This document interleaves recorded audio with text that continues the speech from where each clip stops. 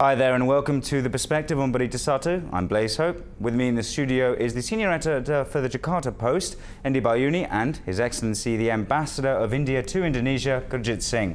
We're here to talk about the new book, Masala Bumbu, celebrating links, current and future, between India and Indonesia. Your Excellency, thank you for joining us. Thank you, Blaze. We'll start with you. So why this book? Well, when I was here about 2 years, I came to realize that India and Indonesia have a very strong heritage of strong links. And there's an immense anticipation of each other and an expectation. But somewhere, I think, there was an attention trough that we were stopped thinking about each other too much. So let's say the essence of this book came in trying to get Indians and Indonesians to think more about each other and set an agenda, what we can do together to modernize this relationship. How you bring in prominent cultural figures, media figures to comment in the book. How did you go about collecting people to do that? That was a difficult task.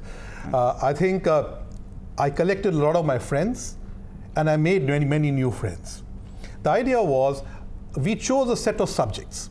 And then we said, okay, we must have one Indonesian and one Indian writing about the same subject. And let us see where we come from and can we find some common ground. So sometimes the subject dictated the writer, and sometimes the writer dictated the subject. We had a good person, say like Endy Bayuni, and of course it's media, but media was one of the things. So when we found an Indian person, an editor to write about the media. So that is how we went about it. But the idea was to be forward-looking. So some are very easy to understand things like democracy, economy, media. But then we have gone into new areas, sustainable development, the non-traditional threats, corporate social responsibility. And these have also formed part of the book. So Endy, how were you brought into this? Well, I've been a close friend of India, a close friend of the ambassador, so it was not that difficult for him to twist my arms and take part in the book project. It's a great book, and I think it also a reflection that India has so many friends in Indonesia, the fact that there are so many prominent figures contributing to the book. So is the goal of this to solidify that relationship, or what is it exactly does it hope to achieve?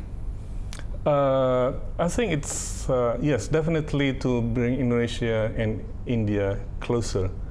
As we are all aware of each other, but I think that the relationship is not there yet.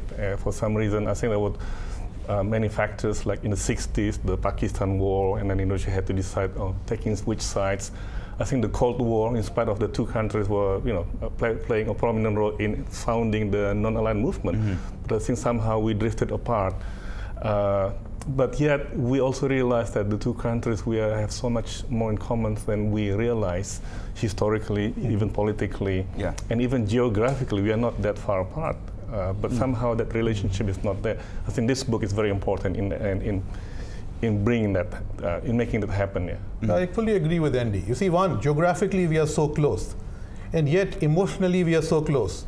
But somehow, strategically, we had gone apart.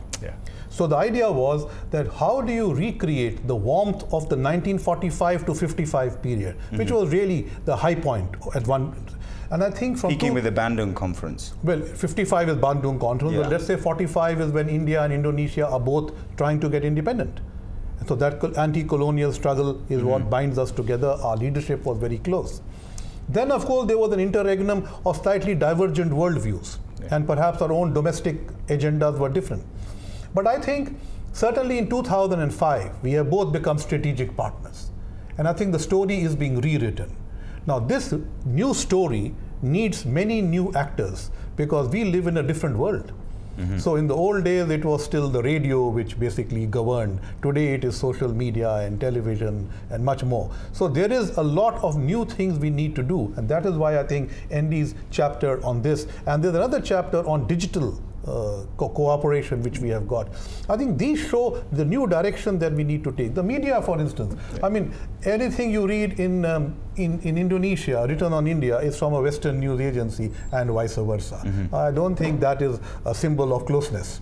So we really need to look at how can we look and talk about each other directly. So that is one of the essential points of the book.